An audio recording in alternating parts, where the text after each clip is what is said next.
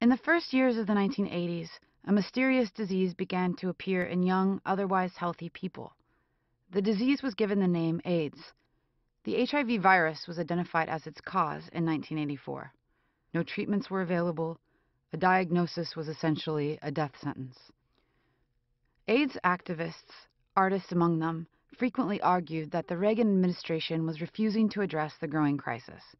The president himself didn't mention the disease publicly until 1986, after more than 20,000 people had died. Patrick Buchanan, who was Reagan's press secretary at the time, called the syndrome God's revenge on gay men. A number of AIDS activist groups formed in this context, including ACT UP, AIDS Coalition to Unleash Power. Donald Moffat, the artist who made this image, was part of the collective Grand Fury, which had ties to ACT UP. With protests and a war of images, ACT UP pressured the government to invest in research and speed access to effective drugs. Many of the AIDS activist groups appropriated the techniques of corporate advertising.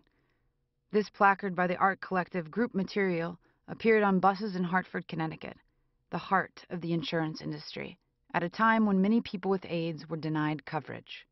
And this billboard, which stood opposite the Stonewall Inn, site of the riots that initiated the gay rights movement, also served to write large a number of milestones in gay history and activism. General Idea's AIDS logo mimicked Robert Indiana's 1960s love icon. Ironically mimicking the power of the HIV virus to reproduce itself, General Idea replicated this logo everywhere. They made wallpaper, billboards, subway ads, and low-cost multiples that could easily be purchased by the general public. By the end of 1989, the year General Idea began working with this AIDS logo, almost 90,000 people had died. 5 years later, in 1994, 2 of General Idea's 3 members would also die of AIDS-related complications. In light of the growing tragedy, many artists also began documenting the tremendous impact of the AIDS crisis and exploiting the power of art to put a human face on the disease. I was invited to go to the University of Texas Hospital at Galveston by Dr. Eric Avery, who's also an artist, and Dr. David Parr, who was part of the AIDS team there. And it's one of the great centers for infectious disease.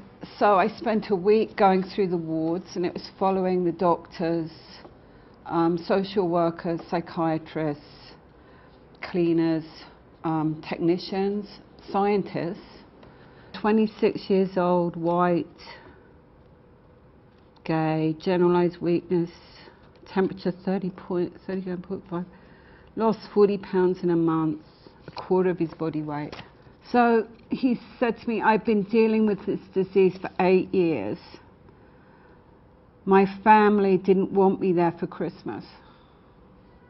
And I can remember exactly what he said after that. When he went to visit his family, they'd bring out plastic plates and cups. Oh, this is the cleaner. She was beautiful. Sue, cleaner, cleans up bodily fluids, vomit, blood, urine, diarrhea.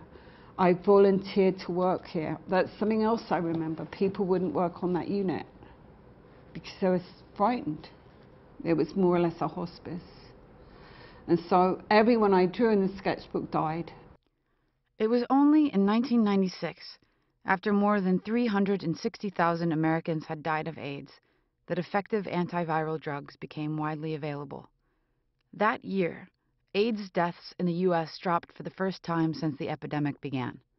Today, more than 1.1 million people are living with HIV/AIDS in the United States. That they are living with AIDS, not dying of it, is due in part to the activist movements that included the artists we've been discussing. As of the year 2013, more than 33 million people are still living with HIV/AIDS.